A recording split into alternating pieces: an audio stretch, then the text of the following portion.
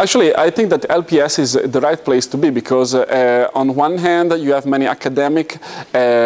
people, but not academic in the purely scientific point of view, but academic in the sense that you can have the time to explore some specific aspects such as reliability, for instance, which is a big problem. On the other hand, you have many industries interested in getting those information and in explaining how they solved the specific problems of LED technology. So putting everything together in the same conference, I think, is the best way to improve the communication and to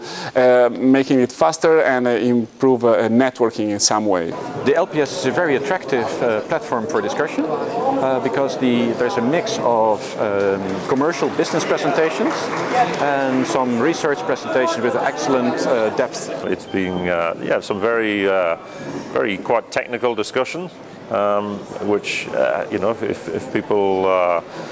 really listen to what's going on, it can help them drive their product strategies and hopefully be successful in this rapidly changing market.